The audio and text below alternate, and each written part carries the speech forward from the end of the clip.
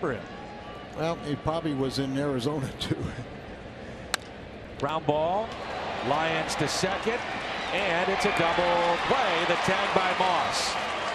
Cardinals turned their second double play. Montero is saying that he was safe.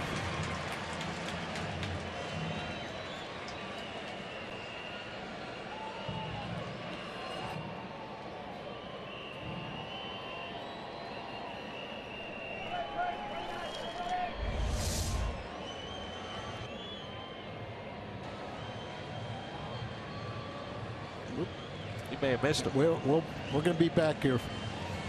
They're going to check it, and I think it won't take long. Looks like he misses him. And again, another throw by Diaz that sails. Yeah.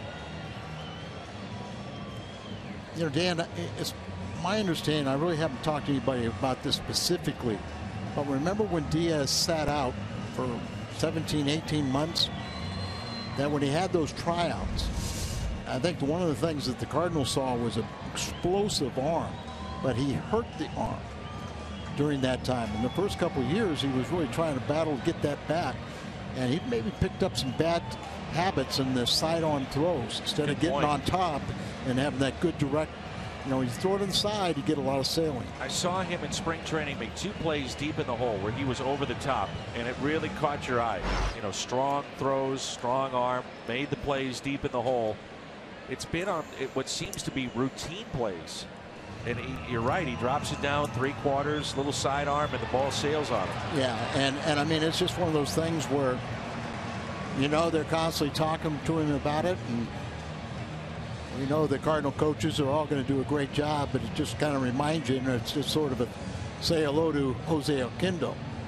And I'm sure Jose would be talking to somebody about that, or trying to figure out some way to get him back on top on a more consistent basis. But we're just kind of we're seeing this thing about him right now, and we like his bat, but some careless errors. And like you say, if it's that tough play, you know, it seems like he makes it a lot easier. He doesn't have to think about it.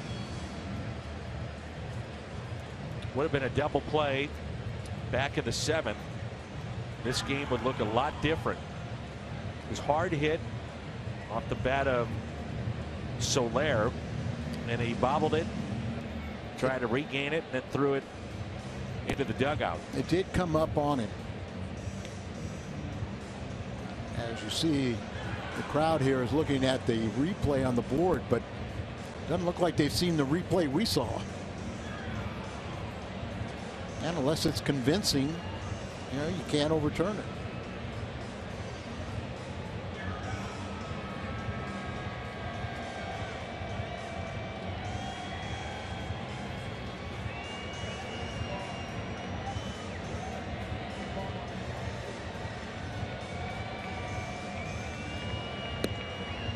Kind of taking too long.